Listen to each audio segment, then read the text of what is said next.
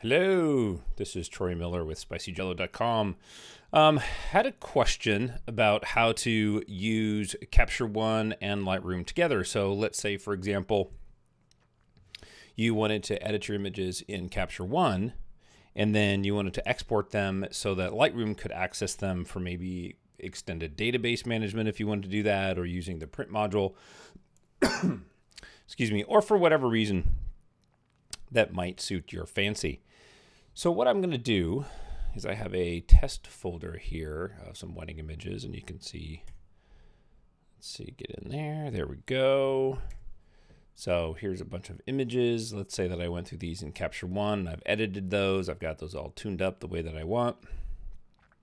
So what I'm going to do is I've created a folder. You can see it's in the top right-hand corner of the screen. Just a little, move that down there. So basically it says 2019 C1 edited for Lightroom. So think of that as like Capture One images have been edited and processed, and they're going to go into Lightroom. So I'm going to show you how I'm going to do that.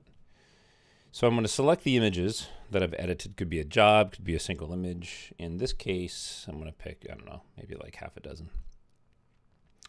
And then in Capture One, you're going to go to the export module, and I'm creating a new export process recipe. You would just hit the plus sign and then type in the name that you want to have, and then make sure you have the checkbox selected. And then down here under basic, I've chosen to be a PSD. You could choose a TIFF or a DNG or whatever.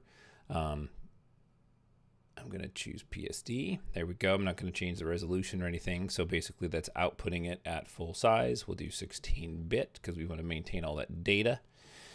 And then here's where you're going to have to change every single time. So what you have to do is under the root folder, you're going to have to choose where you want this job to go, because I'm assuming you're going to do more jobs, which means that you're going to have subfolders and folders and folders. So in this case, what you do is select the drop-down list, hit select folder, and I'm going to navigate to my desktop and the 2019 folder edited.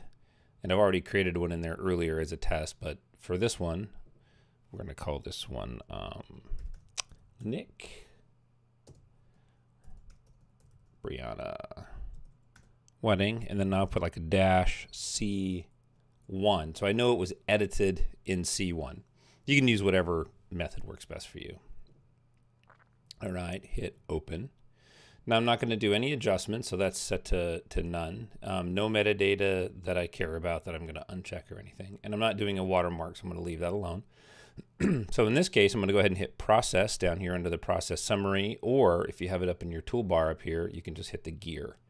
And if you right click and say customize toolbar, you can put whatever up there in the top you want, and you can organize them. So I'm going to hit the gear, and it's going to process those. You can see there's some progress down here, and if you have the batch turned on, you can actually see who's processing what. And it's not going to matter to Capture One whether you processed out a DNG or an NEF or even a PSD that you maybe did some additional work on in Capture One. It doesn't matter. I'm just going to output everything. And here is my folder. There is Capture One, Nick and Brianna. So there's all the images in there in PSD. So now what I'm going to do is I'm going to import those into Lightroom. And what I do is I grab the folder I want to import, I drag it down, and I simply drop it onto the icon of Lightroom. Opens up the dialog box. Now I always build smart previews for Lightroom, and I set the building previews to minimal because I don't want to wait for it to build one-to-ones. So I'm just going to do import. Let that run. This is the joy of Lightroom taking its time. Okay, paused the recording and came back because Lightroom was taking its time. So now what you'll see down here is you'll see Nick and Brianna, and there's my images. So now you can continue within Lightroom to do whatever you want to do. So let's say, continue in our workflow, we go back to Capture One, we do some more edits on some other jobs, and we want to do the same thing. We're going to export these. Now I'm going to put these in a different folder. This is Jason, oops. select the folder, and we're already in. Let me go back here, desktop. Where's my desktop? There we go. In 2019, I'm going to create a new folder, and I'm going to call it Jason Maria Wedding C1. Hit open. Going to go to Jason Maria C1. Oop, process. There we go. Process. Those are output. So there it is. Bill and Jennifer have nothing in them, so I'm going to go ahead and delete that just for the sake of keeping everything simple. Now, one of the benefits of Lightroom is once you've imported something and you've got a folder system in Lightroom, you don't have to constantly drag new folders in because the root is already there, and I will show you what I mean by that. Is if I go onto desktop in the browser on Lightroom over here on the left, you see desktop and then it says 2019 C1 edited for Lightroom. I created another folder in there. We know it's there. Lightroom doesn't know it's there.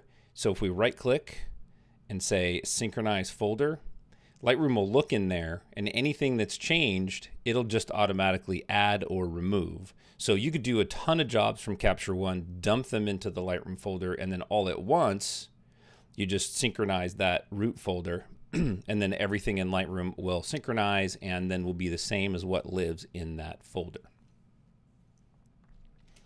And we're waiting on Lightroom again.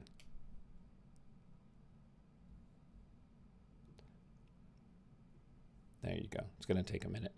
But the goal is, you know, we've moved from Lightroom, from Capture One into Lightroom with images that have been tweaked in Capture One. And now you're ready to take those images from Lightroom and do whatever editing or processing or printing or adding them to an existing database that you need to. All right, I hope that was helpful. If you guys like, you can check out my blog at spicyjello.com/thoughts, or you can catch me at twippro.com.